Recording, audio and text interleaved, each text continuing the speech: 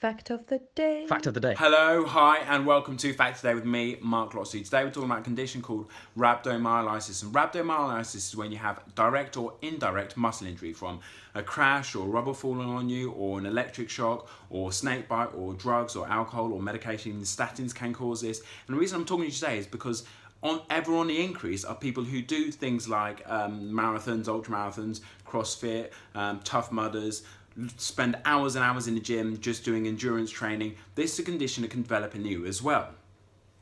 So what happens is your muscles break down because you're not getting enough nutrients into your body, so that your body are then breaking down your muscle to get the nutrients from the muscle. And when they break down the muscle, they release a whole range of chemicals and substances into your blood. One of those is myoglobin. So if you go to the toilet and your wee and your urine actually looks like Coca-Cola, then that could be a symptom. That is a symptom of rhabdomyolysis.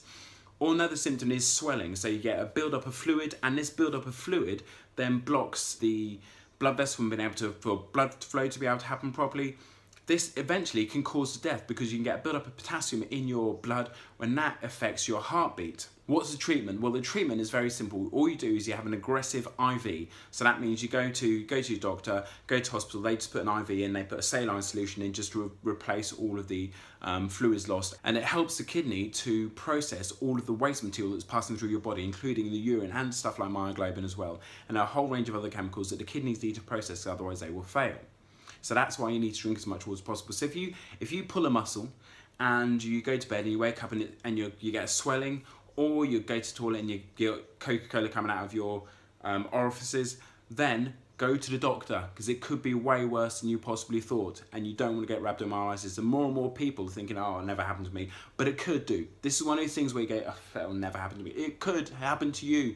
Please look after yourself. Please take care of yourself.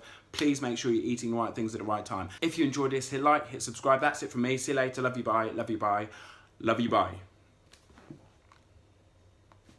Classic.